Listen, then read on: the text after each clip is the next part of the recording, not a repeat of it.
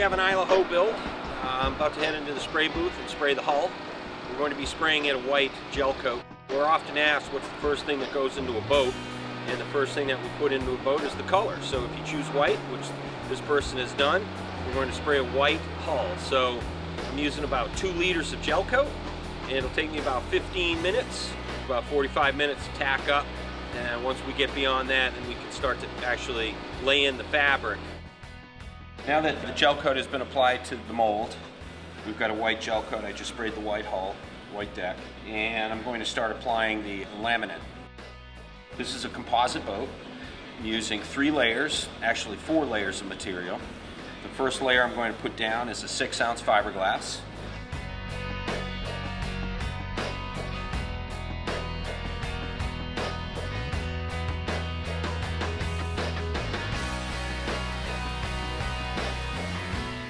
The second layer will be a 9-ounce fiberglass. The third layer will be a structural reinforcement that we put in high stress areas of the boat. It's called Soric. It's a 2 mil thickness and it's a honeycomb pattern. We'll see that. It's a pretty cool pattern that lays in the boat. And then the fourth and final layer will be 5-ounce Kevlar.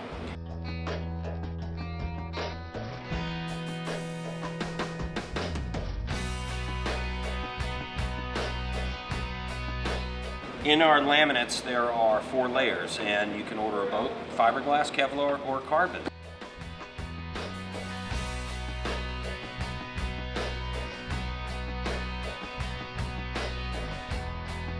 For the hull, we mixed it up, so we actually did 6, 9 Soric, and then carbon instead of Kevlar.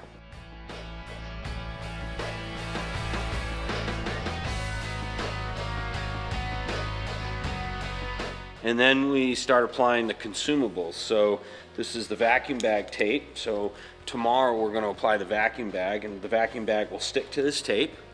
And tomorrow we will glue down the spiral wrap.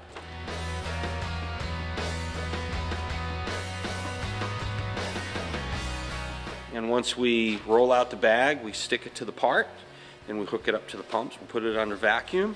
And once we are assured that there are no leaks in the bag, then we introduce the resin to it, and that's the infusion part.